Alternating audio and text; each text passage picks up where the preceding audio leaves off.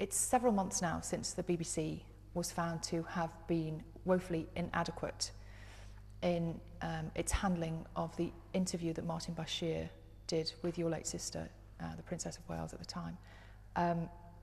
Now you've had some time to reflect on that and think about what happened. How do you feel about that finding?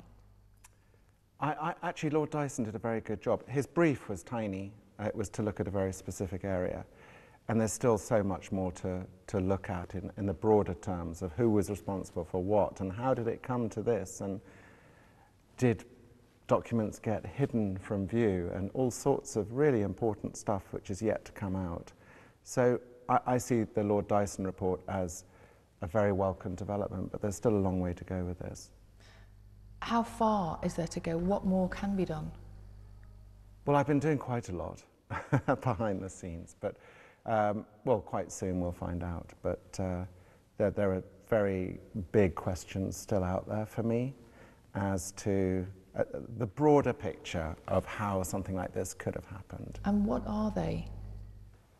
It's clear to me that there are certain people who were in the BBC who have behaved in a way that is truly abysmal and possibly criminal. How far can you take that now, yourself, personally? That's the question, and I've got people looking at that, and we'll see. But it's not going to end now. I'm not saying that as some ugly threat. It just can't stop here because there's still more to come out.